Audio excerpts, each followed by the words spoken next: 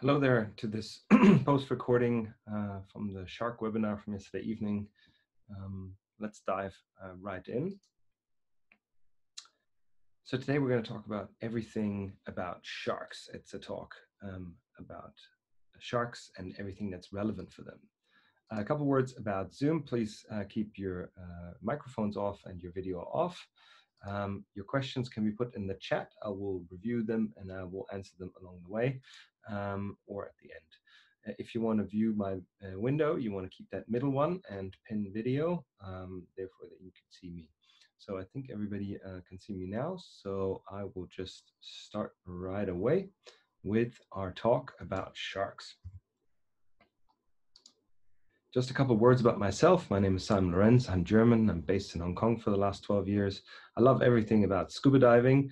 I'm also a tech diver and a free diver, and I've been working as an underwater photographer for the last few years. I'm an author for several magazines. I write scuba-related articles, and obviously my photos are in there as well. And I'm a presenter at dive shows.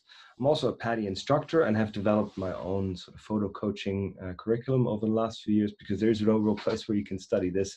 So I've developed a way to coach people on their underwater photography. I also want to mention my ambassadors. Isotta is my housing housing brand that I use. And the brands Hollis Bear and Atomic have supported my work for the last few years as well. So I'm very, very grateful to all of these. I'm also a shark lover. This is a photo that happened in Florida, taken by Terry Roberts. And with this, I just want to mention that not all of the photography is mine. I haven't actually seen all of the sharks and all of the behaviors. So when I used other people's photography, I will mention it, but there will also be a watermark. As you can see in the bottom left, Terry's watermark is right here. A couple words about Insider Divers. This is the company that we have in order to provide scuba diving trips all around the world. You can see pretty much anywhere where there's good scuba diving, we are there. And we organize trips for groups, and our groups are between 5 and 15, sometimes a bit more guests, and we have a lot of fun together. Our trips are either land-based or liveaboard-based. So we have both, depending on what we think is better for the location. Most of our trips are scuba diving, but we also have tech and free dive trips. And we also do very specific things for photography workshops where we do only photography all day long. All of our trips are group trips, and there's always somebody, an expert or an insider, as I like to call it, with you. So a photographer or an instructor or a tech instructor, somebody who knows something that's really useful in this area. And our itineraries are therefore also a bit special. We try to make special itineraries that make it interesting for you to join a group trip rather than travel by yourself. And one thing that's really important for us is education and coaching. So we want to make sure that we never stop learning. And so on every trip, we provide presentations such as this one in order to improve what we know about the animals that we're diving with. So let's talk about sharks. I'm going to start with this image, which was taken in South Africa in a Leeuw shoal. And this was the moment, this day was the moment where I decided that I'm going to give up my day job or my office job and do underwater professionally. I was here in the ocean, in the open bottom ocean at the end of a shark dive, and the operator started throwing some sardines at me, and I just loved it. I was so at ease around these sharks that I will introduce later. And it was such a big moment for me. Seemingly something clicked, generally being in South Africa with all these sharks. And that made my decision easier. And less than a year later, I had given up my job and was working as an underwater photographer. So today we're going to talk about sharks. I'm going to talk a little bit about types of sharks, also about habitats where they live, some of their behaviors that you can observe or you can observe once pointed in that direction. I'm also going to share quite a bit on shark biology. This animal is extremely unique, different than other fish. I'm going to point out some of these things. And at the end, I'll have some tips for scuba divers on how to dive with sharks. So this is how my mother would see it, or my parents would see it. It's like an evil monster coming out of the deep. To me, they're beautiful animals. They're really lovely looking. I mean, some of them really look a little bit dorky even, or completely harmless, like this whale shark. And in fact, it is completely harmless, this shark. They're also great photographic subjects. So here you've got a whale shark silhouette. It's a beautiful animal to photograph. Here we've got an oceanic white tip. Here's another picture of a whale shark. This is really great to practice your art with, and I think better than most fish, they are extremely good models for your photography. So let's talk about sharks. There are two groups, and one group are the constant swimmers. A lot of sharks always have to swim, and some of them swim very fast, like silky sharks, and others are more nice and steady, like these whale sharks, but generally they all have to swim. Here's a sand tiger and his friends sleeping. So even while they are relaxing, they need to swim. That is because they need to have water flowing through their open mouth past their gills. That you can see these 5 gill slits here on the left, and that is how they oxygenate their blood. So here you are in a sand tiger bedroom. They are cruising here very slowly, and it is a sleep-like trance where they sleep or rest their brains and their bodies, but they have to keep swimming. Some of them rest in currents. Here are gray reef sharks in the Maldives that find a nice spot in the currents and surf in these currents and supposedly are relaxing in that time. It's not really sleeping, but it is really relaxing to them.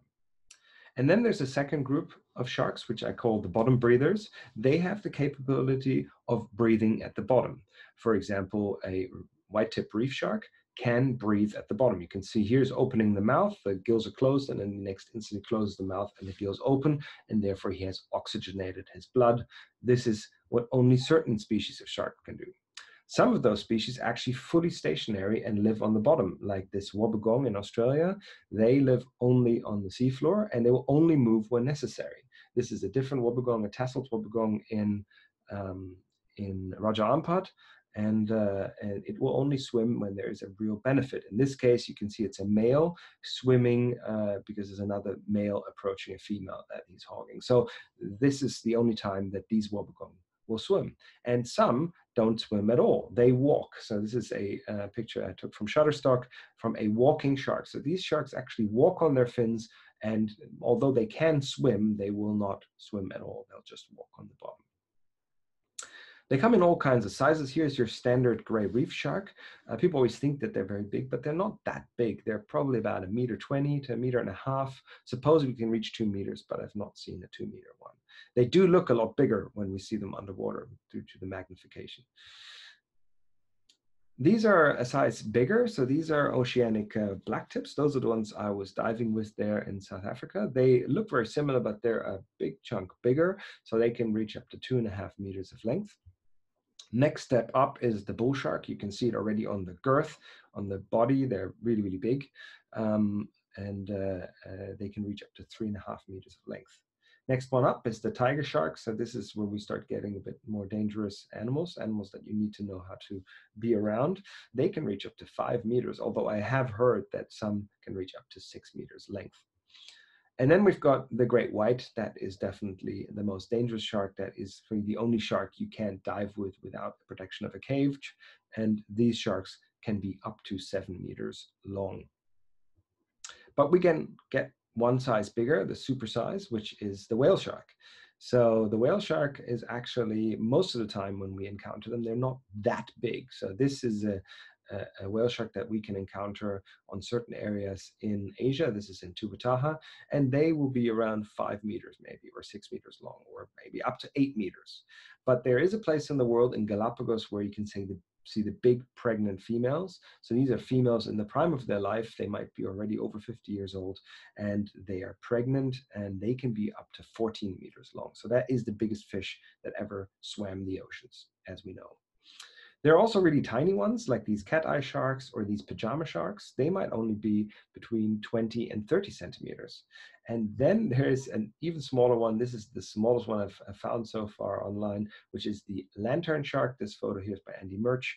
And that is only about 10 centimeters. So the spread of your fingers is about the length of this shark when it's fully grown. There's some real freaks, and I call them freaks, but essentially it's the beauty of the evolution that has developed around these sharks, giving them amazing adaptations to their food source. So here we've got the thresher sharks that we can see, for example, in Malapascua, and their tail has evolved to be extremely long. Their tail can be up to the half of their body length, and they use that tail to whip sardines and make them unconscious and then eat them. That's the way they prey. This is one I really like. This is a Port Jackson shark in in Australia, Southern Australia. And these sharks belong to the family of bullhead sharks that actually have poisonous barbs.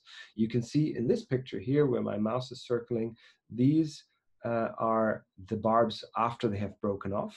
When they are younger, they look like this, and they're meant to protect the young shark of bigger sharks. So if they bite onto this shark, there are these two poisonous barbs that can release a load of poison into the mouth of the predator.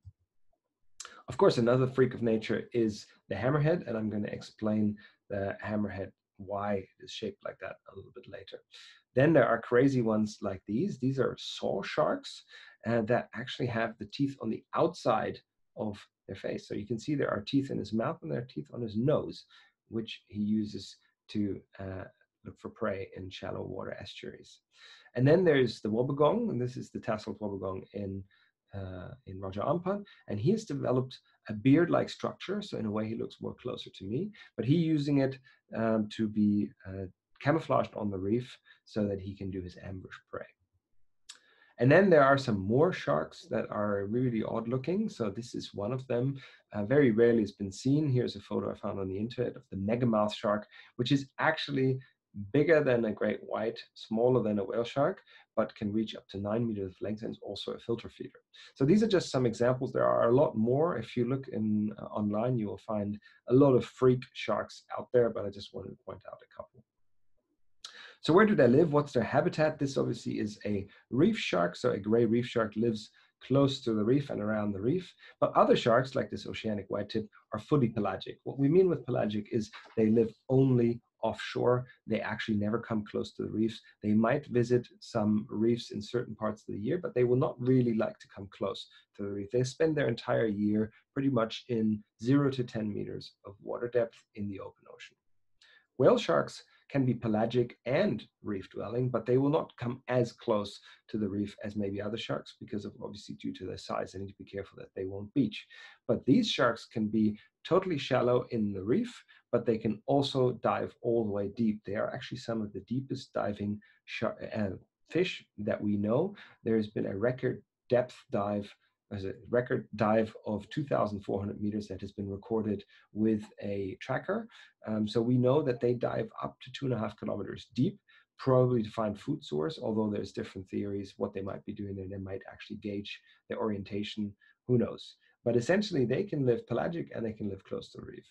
Others, like these gray reef sharks, and what you see here in the top is a blacktip reef shark, they live only on the reef. And particularly blacktip reef sharks stay on one reef their entire life. So if they found a reef, they might not venture out further than 500 meters or maximum a kilometer around this one reef. So if you know a place where you've got blacktip reef sharks, then you will be able to find them exactly again. Others live in the kelp, like this cow shark in South Africa, or on the reef bottom, like this wobbegong in Triton Bay. And yet others, like this bamboo shark, will live in the muck and just stay close to the bottom, not even in the reef, but more on the sand. And then there is this crazy shark, which I'd like to mention. Obviously, I haven't seen him myself. These are photos I found online of the Greenland shark. And the Greenland shark not only dives extremely deep, but also dives extremely slow and in extremely cold water. So he will dive under the ice of the Arctic and will swim extremely slow and is therefore also recorded to be the oldest being on Earth. So the animal that can get as old as 500 years has recently been proven, and that means the specimen that are swimming around now might be already swimming here since the time of Christopher Columbus. So pretty impressive that we have sharks that swim so slow that they can get this crazy age. Sharks also provide habitat for other animals, so they're hosts to all kinds of opportunistic fish, such as these remors on an oceanic blacktip, or these pilot fish on an oceanic whitetip. These are fish that live around a shark, live in their slipstream, and live off the scraps that this shark will leave behind. We also have parasites. Here's another oceanic whitetip with a big, ugly parasite that you can see here sticking out of his gills. And you can see on the rest of his body, there are more parasites growing like that. Parasites like these is the reason why sharks visit cleaning stations. Here's a hammerhead in Cocos, and he's searching these butterfly fish to come and clean him. In some places, sharks have really crazy amounts of parasites, and Tubataha, which is probably the best place to scuba dive in the world with whale sharks, this place has a weird infestation that all whale sharks here have these crazy parasites all over the mouth. And when you zoom into these, what you can see in the top right hand, they're all isopods, so little sort of crustacean-like animals. And you can see when they move around, they leave an imprint of themselves on the outside of the shark, and you can see that as a red area around these spots. Some people believe that they come to Tubataha in order to get cleaned, but I've been there twice and we've never seen any real cleaning behavior. But we did see that sharks actually were breathing in the divers' bubbles, and we think that that might be a way to get rid of the parasites, perhaps. And coming back to the Greenland shark, he has the craziest parasite. There is a specific parasite that you can see here attached to the cornea, to the eye of the Greenland shark. And this is a specific parasite that is only found, or until now, only found on the cornea of Greenland sharks. And all Greenland sharks seem to have it. And this parasite has not been found on anything else. So that's how specific evolution created a parasite, that it will only live off the eye of one specific animal. So let's talk about how they hunt. Some of them hunt in packs, but it's a little bit different than we have like pack hunters on land, like wolves. Here in the Maldives, a good place to actually observe them being in groups. At night, they will come out. This is taken in Yap. They will come out and they will hunt together. So they will swim together and try to scare up reef. If somebody finds a reef fish, then they will all hunt for it at the same time, and one of them will get lucky. So in a way, they're cooperating to get their meals. Other predators, like the great white, are sole predators, and they will only hunt alone, and they will also not share. Then we've got ambush predators like the wobbegong I mentioned earlier, who lies in ambush waiting for some fish to swim right in front of his mouth, and then he will snap up and suck it into his mouth. And then, of course, we've got the filter feeder, the whale shark, who doesn't predate per se. He doesn't chomp down on anything. He literally just swallows gallons and tons of water a day. A whale shark might filter as much as several tons of water a day, and will have up to 100 kilos of krill a day. Actually, I'm not quite sure how much. No, more like 20 to 30 kilograms a day of krill. All sharks are opportunists, which is why they are sort of susceptible to shark provisioning or shark feeding. They're also very, very predictable in terms of going for baited hooks that are not even meant for them. So here in the Maldives, where fishing for sharks is forbidden, you can still see lots of sharks with hooks in them. Or here, this is the protected sand tiger in Australia. This shark clearly went for a hook that wasn't meant for him, and managed to snap it off. And this hook is now slowly growing out. This is because sharks might go for any opportunity that presents themselves. That is why if you ever encounter pilot whales, which is a very special experience, we just had it in Sri Lanka, you need to make sure you look behind you, because pilot whales are often trailed by oceanic whitetips that seem to really, really enjoy going for the pilot whale poo. That's what I heard anyway. The fact that they are opportunists makes them, yeah, indeed, possible to be seen with provisioning. So there are a few places in the world where you can see bull sharks. For example, Cabo Pulmo is a place where some time of the year you can see bull sharks naturally, but aside from Palau and a few other places, it's very hard to see them. But then there are other places where if you provide in a structured way on a regular basis a few fish scraps, you can get close to a big fish like this. This is a pregnant bull shark in Yucatan, Mexico, Playa Carmen. And this is because they learn to react to these scraps, and they're actually quite docile in the interaction with the handlers. So this is a different dive in Florida and with lemon sharks, and you can see that this handler has developed a technique to safely give lemon sharks these little scraps of fish, and so you can create photos like that.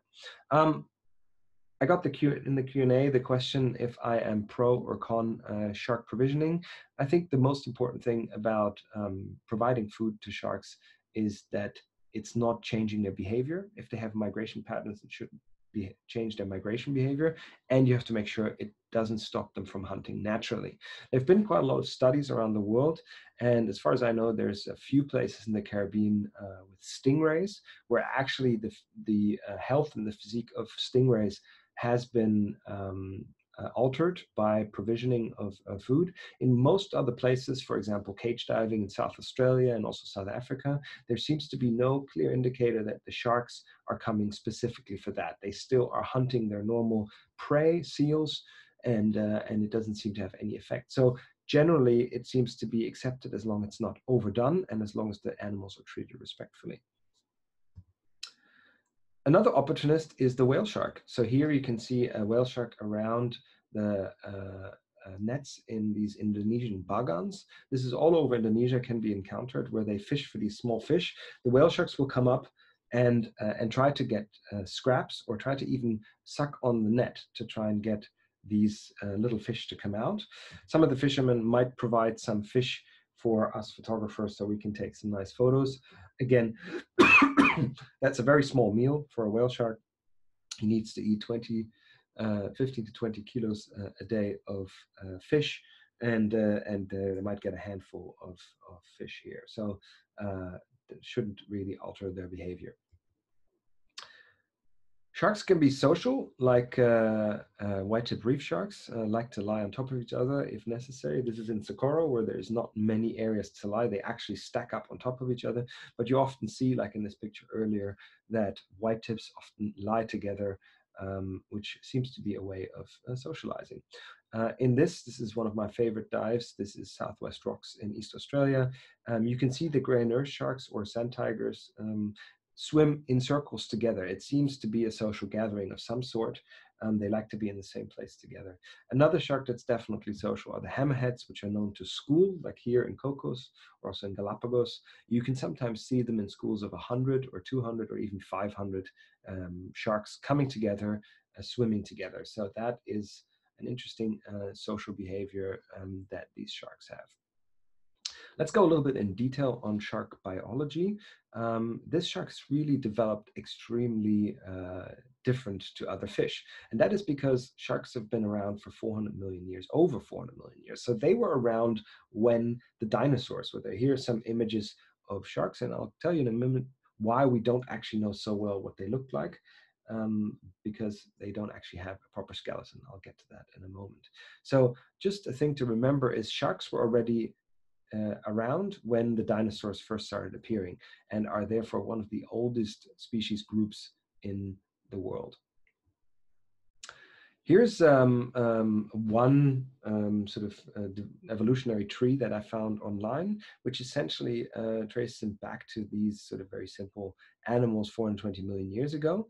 And you can also see that the top class here are sort of more like rays, right? And these are also related to sharks. So all rays and sharks belong to the same family. They are called the elasmobranchs. And elasmobranch means that they have a cartilage skeleton. Cartilage skeleton is basically the difference to a normal bone structure that all fish have. That makes them a lot lighter because it's all made of cartilage, and a lot more flexible. It allows them to bend much faster and easier, turn on the spot, etc. And essentially it is more stable. Why is it more stable? That is because this cartilage skeleton can grow everywhere. Here we've got the cartilage skeleton of a stingray, and you can see that the wings are entirely structured with these cartilage, not bones, but structures, and that makes them extremely stable. Here's one from a mobile ray, and you can see that the entire wings are threaded with these cartilage, with a web of these cartilage connections. One thing that's really hard, though, is their skin. They don't actually have scales. If you notice that most fish have scales, all elasmobranchs, so rays and sharks, actually have what we call dermal denticles. And dermal denticles are actually more like teeth. That's why they're called denticles. And that means they have a root, and a hard top that has these ridges grooved in them, or grooves in them. And this groove reduces the hydrodynamic friction.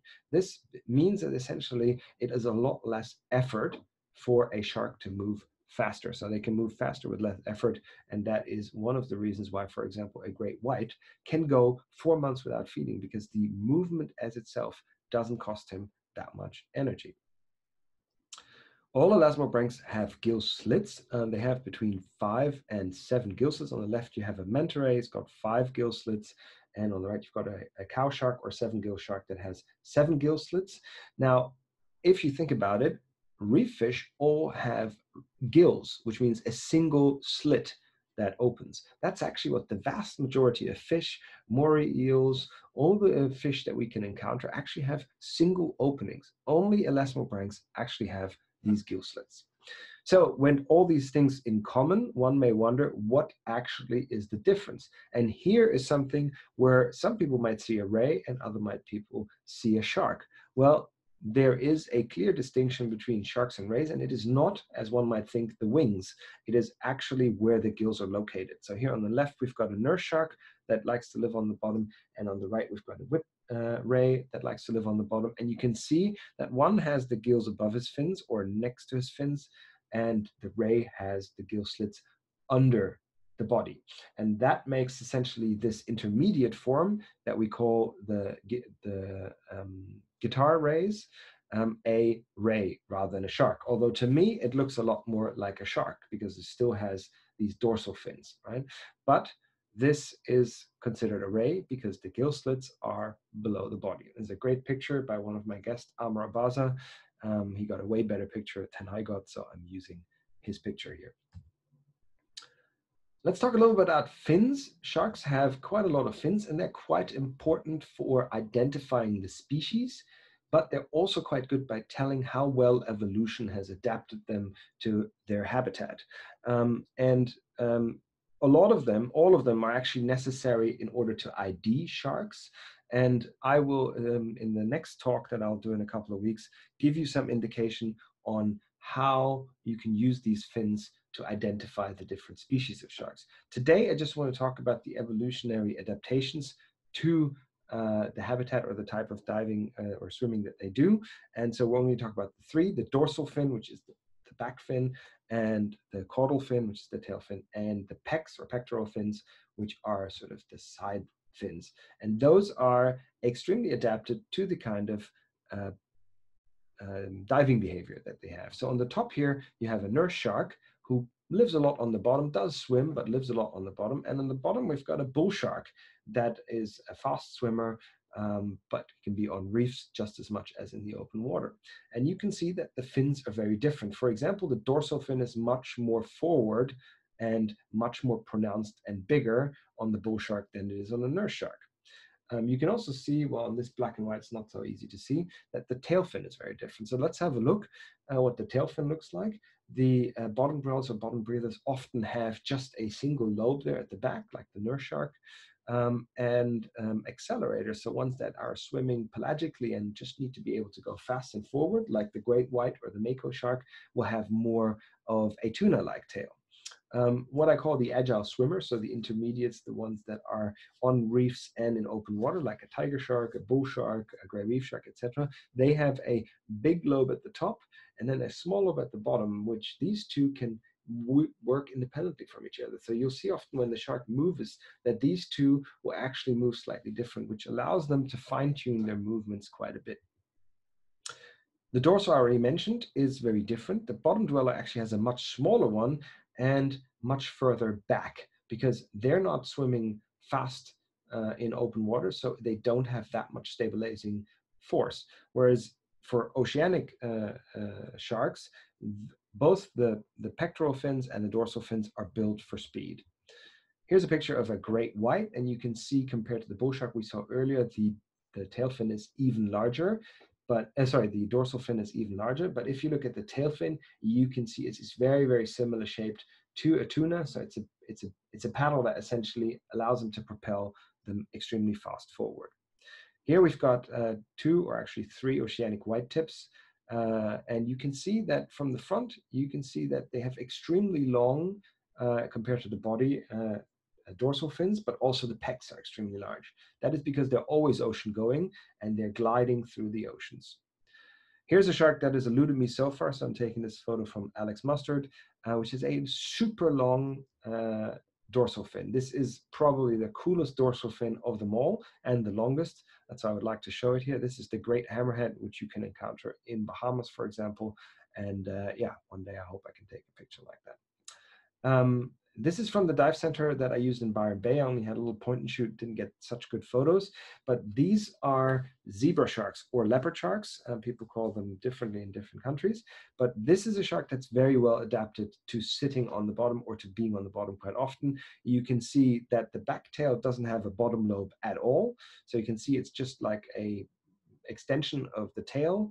And you can also see that the dorsal fins, the first and the second, are both moving a lot to the back, so they're quite slanted and not sticking out high. That is because these sharks rarely ever swim long distances and therefore don't need that stabilizing force.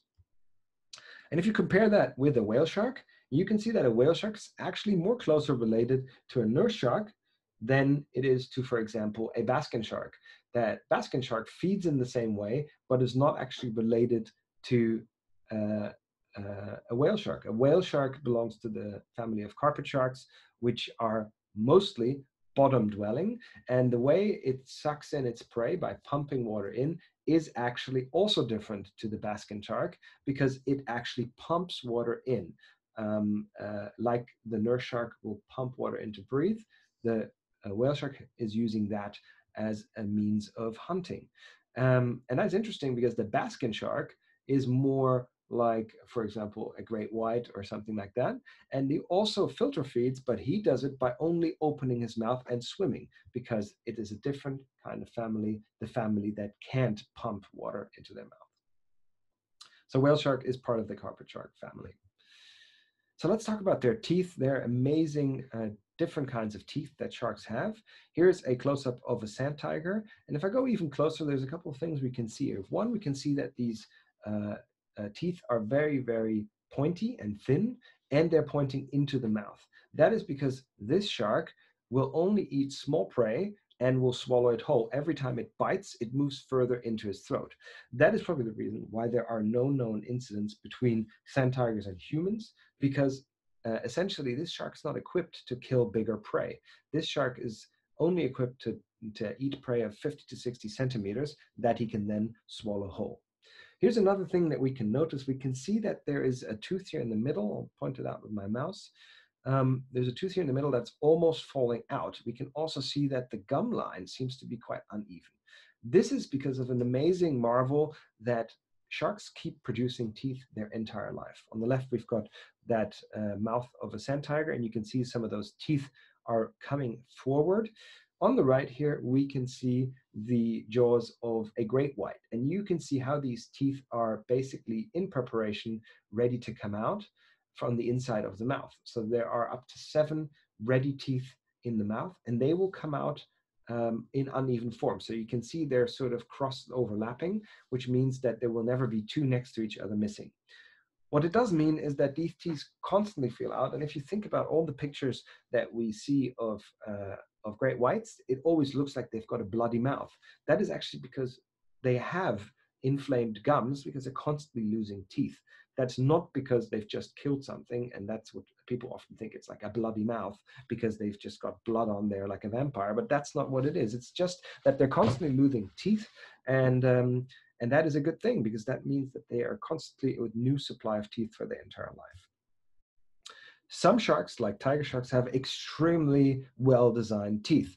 If you look at those in detail, I found this on Wikipedia, you can see that they've got serrated edges all around the tooth, and it's in a hook shape. With these teeth, they're actually able to saw into a turtle carpus, so they are extremely sharp, and with these serrated edges, they're able to cut into extremely hard material. Here we can also very nicely see the uneven falling out. So on the left, you can see one that has probably recently fallen out.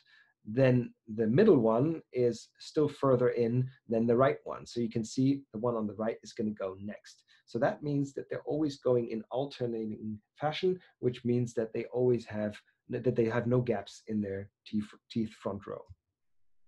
Some sharks actually keep their teeth inside their mouth. So here we have an oceanic blacktip, or here a bull shark. If you look in detail, you can see that they actually have the sharks fully submerged in their gums. That is great, because that means they can't actually accidentally bite you, because they're not carrying around weaponry. It often is portrayed as such, but they actually have the teeth in their mouth, and only when they go for something can they bring their teeth out. They have another feature, which is moving their jaw forward. So here you've got two lemon sharks. On the right, there's a lemon shark that has a mouth closed. And on the left, we've got a lemon shark who's going for this morsel that's been provided by the handler. And you can see how the jaw fully is coming out of the shark, allowing him to grab prey or meat and pull it into his mouth, kind of like a snake in a way, but differently. So here the jaw fully detaches from the rest of the head, allowing the shark to have a bigger reach when they eat something. And yet another variation of these teeth is the nurse shark. If you look in detail, you can see the nurse shark has more like grinding-like teeth. We call them a tongue of teeth, and that's what they use to break down mollusks, so shells, snails, mussels, anything like that. And you can see that the teeth have more like a serrated edge, and they're extremely hard. And that allows them to break down animals that they find in the sand. And then there's one really crazy one, again, photos that I haven't taken, they are found online, but this is what we call the cookie cutter shark, who sucks onto prey with his round mouth and has these extremely sharp bottom teeth. You can see the top teeth are more for holding, and the bottom teeth are for serrating, and they are meant for this kind of injury. So they will latch on to all kinds of animals, including humans. There's one human who's been recorded to being attacked by a cookie cutter shark, and they will take out a circular hole out of the poor animal. Fortunately, all these animals will survive that, so it is in that way not that bad. And then finally, the whale shark also has teeth, and you can see these teeth are actually quite reduced. So you can see he has up to 300 teeth there in the first row, and he actually has the hint of a second row there as well. But these teeth are only for one purpose, and that's not feeding. I'll get to that in a second. Let's talk about their amazing sets of senses. Like all sharks, they of course have eyesight, but they also have smell, electric sense, hearing, and they have a lateral line. So all of these senses help them work out what their prey is and what their opponents are. So you see sharks approaching prey and opportunity with their nose first. That might indicate that they're smelling it. They have in fact very good smell. They can smell certain substances such as blood, but not necessarily human blood, any kind of substance, particularly if it has a lot of oil, so fats. It can smell it for very, very long distances, maybe up to 100 meters, 200 meters, not kilometers though, as it said. That's only if you put blood into a current, and we'll bring that to a shark. But I want to bust a myth here. That is something that all shark scientists will tell you, that essentially a shark might be able to smell you, but that is not unusual. Reef fish also are able to smell you. All fish have a capability of detecting smell, and the question is if they're going to respond to it. And that is the second myth buster that I want to see, is sharks can smell you, but that doesn't mean that they're going to come for you, because it doesn't actually interest him what a human tastes like. A human has very little fats in his blood, and the typical prey for sharks is either fish, and if possible fatty fish, or something like a tiger shark might go for a sea lion. A great white might go for a sea lion, and a tiger shark might go for a turtle. But these are very specific smells.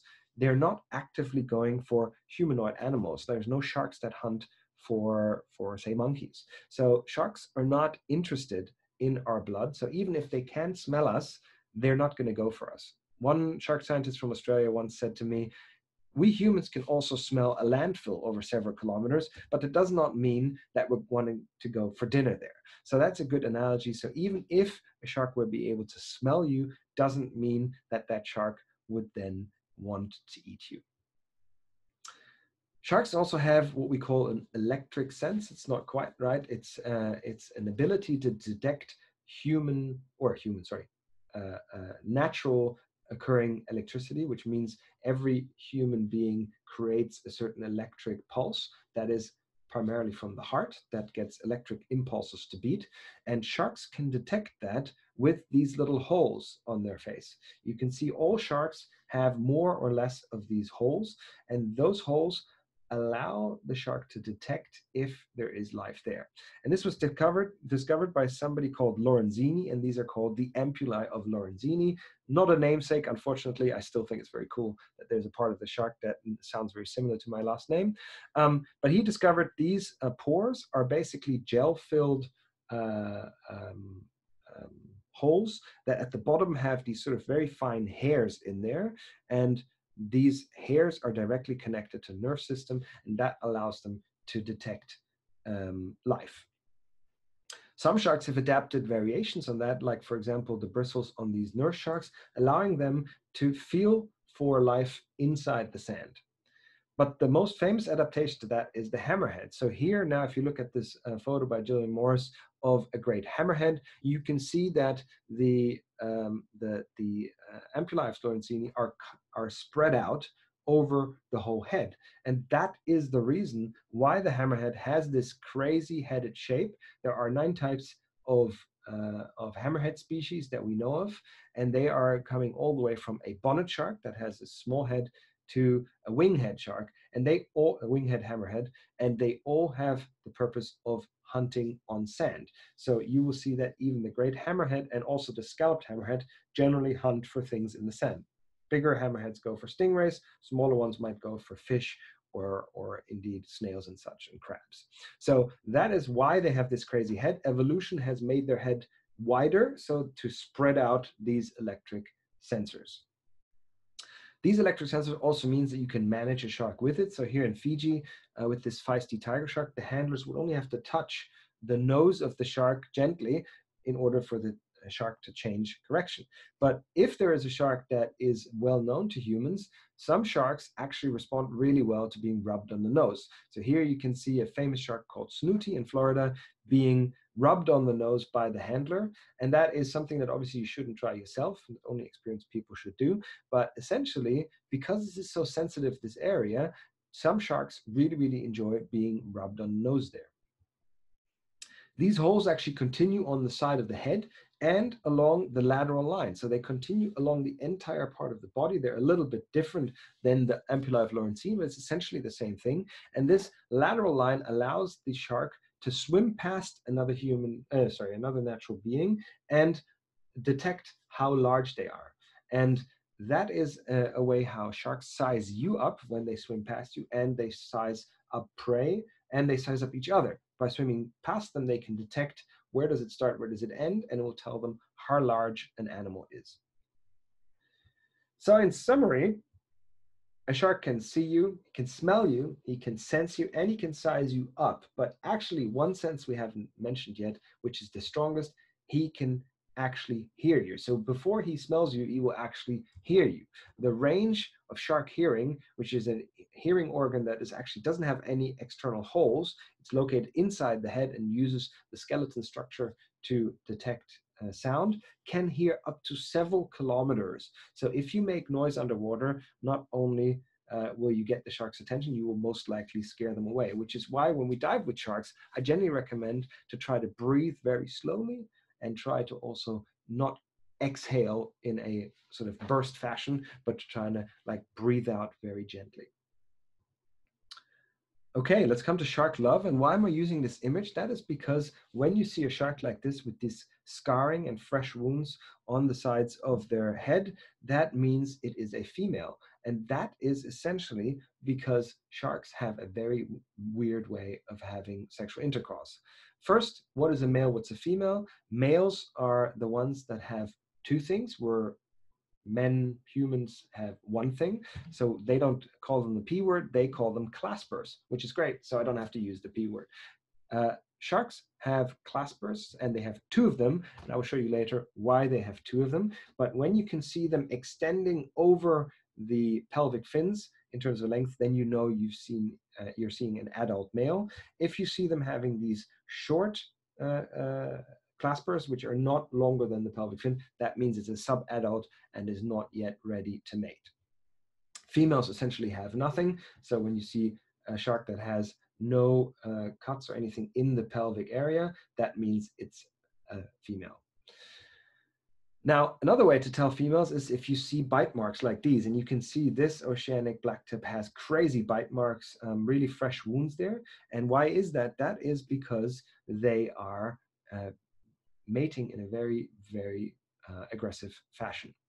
Here you see one, a gray reef shark, covered in bite marks. And these bite marks have already been faded out. So you can see it's scarring, but that also immediately tells you that that is a female, because the way sharks mate looks like this. The male will bite onto the female on the side of the gill area or the fin and hold on to her while he's injecting his clasper into her cloaca. That's her name for the female organ. And as you can see here, they're actually doing it across.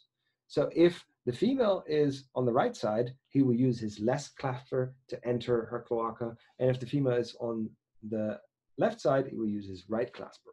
So this is the way how they mate, and that is why they have the two, so that they can get better to where they need to go. And actually all of them have that. So even manta rays, stingrays, etc., if you look, you will see that males always have the two claspers. Here's a great photo by Tony Wu, or rather a series of, I think these are cat eye sharks. And here you can see how the male is taking the entire fin into his mouth in order to bring her into position to then again use his clasper to mate with her.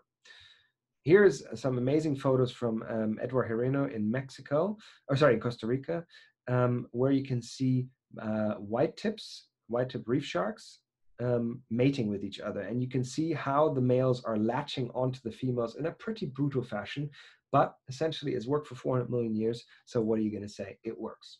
And here we finally come to the conclusion why the whale sharks still have teeth. They have this row of teeth very likely in order to be able to mate. Now, we don't know that because yet there has been no recording of a mating ritual, but we know it from manta rays, who are also filter feeders and also still have teeth. And we do know that manta rays bite onto the wingtip of the female in order to bring her into position to mate. So therefore, we believe that that is why whale sharks still have teeth. And if you wonder if males and females both have the teeth, yes, both males and females still have this row of teeth. Mantas and whale sharks both do. And the reason is the same why men have nipples. We have absolutely no function for it, but it is a very important function in our life cycles, which is why men also have nipples. When they come out, they're born ready. They come out as a fully functional individual that has to fend for themselves. There's no mother love, as far as we know anyway, between sharks, and small sharks have to fend for themselves immediately. But there are different ways how they can come out. They can come out of an egg. This is the classic mermaid's pocket, and that is what they call oviparous, eggs, I think that's how you can remember it. There's another one called viviparous that I think is easier to remember because it's alive. That means the shark gives birth to live pups. They come live out of the female. And then there is what is now thought to be the biggest group, which they call ovoviparous, which is both together. And essentially that is eggs that hatch inside the body and then grow inside the body until they're ready to leave. So these are the different types. This is one of the famous ones that lays not a mermaid's pocket, but an egg with sort of a twist function. And that is one of the horn sharks. I'm not quite sure which one this is. It might be a Port Jackson or a horn shark. I think it's a horn shark in Australia, not my photo. I apologize, I don't have the watermark here. But essentially they lay eggs and screw them into crevices in order to protect them from other sharks, primarily, until the shark's ready to come out. And here's a picture by Dr. Simon Pearce, one of the leading whale shark scientists in the world, of a pregnant female whale shark. And you can see she's got a huge bulge behind her pelvic fins. This is above her cloaca. And even though we don't know how they mate and we don't really know where they give birth, once, a long time ago, a Taiwanese fishing boat caught a pregnant female. And when they slaughtered her, they found 300 ready to go whale sharks in there. And these whale sharks probably come out in a length not much shorter than this, so 50 to 60 centimeters, and come out and have to immediately fend for themselves. When they come out, they generally will stay into shark sanctuaries. Here's a picture of a classic shark sanctuary that you can find on every Maldivian island. If you go into the shallows, like my wife Kate here in the left, then you can find baby reef sharks. This is a baby blacktip shark, and these will basically stay in the shallows until they're big enough to go out. Gray reef sharks will actually venture out during daytime a little bit earlier, but they will only go out in big schools. So in the last few years, we've been very lucky to see several schools of baby gray reefs in the Maldives, also in Palau, good places to see gray reef sharks in big numbers. And they will school, they'll stay together, making it harder for predators to hunt them. And here you see a predator, which is actually a grown adult gray reef, which are known to be cannibalists. So these little baby sharks actually have to beware of their own kind, and that's why they stay in big schools together during the day, and at night they're thought to be going back into the reef. All right, let's come to a couple of tips for divers when you dive with sharks. First of all, I think shark diving is not dangerous. The only thing that is dangerous is negligence. As long as you know what you're doing around sharks, I don't think it's actually dangerous. The most important thing, as with all wild animals, don't act as prey. If you get cornered by street dogs, you also shouldn't run. Or you indicate to the predator you're afraid and therefore you are prey. So make sure you don't retreat from a shark. Don't swim away finning hard. That just might attract their attention. Equally, please don't treat them as prey. If you start swimming towards a shark, that shark thinks, oh, wow, that predator is coming towards me, must think I'm stronger or I'm weaker than it, so it will swim away. And let me tell you, you're not going to chase any shark. You're not even going to be able to keep up with a whale shark. So don't swim after them, rather try to watch for patterns. So here, for example, in the blue corner in Palau, you can see the sharks move. And if you want to see them from the front, this is not the right position. Here you can see always their tail. So if you want to see them from the front, you would want to move further to the right. That's where they would arrive.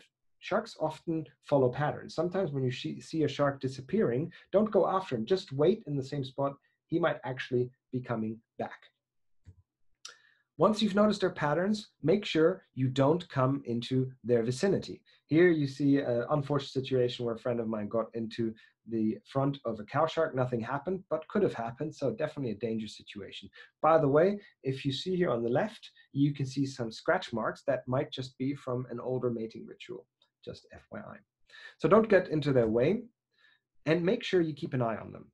Whatever shark you dive with, you always want to keep an eye on them. This is a sub-adult tiger shark that whenever we were diving in bikini from the wrecks towards the boat, this shark would approach and you would very often come from behind. This is known for many sharks, for example, silvertips, silkies, makos often come from behind. Make sure whenever you're diving, you know that there's nothing behind you. Make sure you look behind you. For example, with oceanic whitetips, this is really quite a dangerous situation when you're at the surface because their main hunting area is 0 to 6 meters. So if you're in this area, basically you want to get out of the water as soon as possible. And definitely you don't want to be swimming on your back, not looking in the water, because the sharks seem to notice that.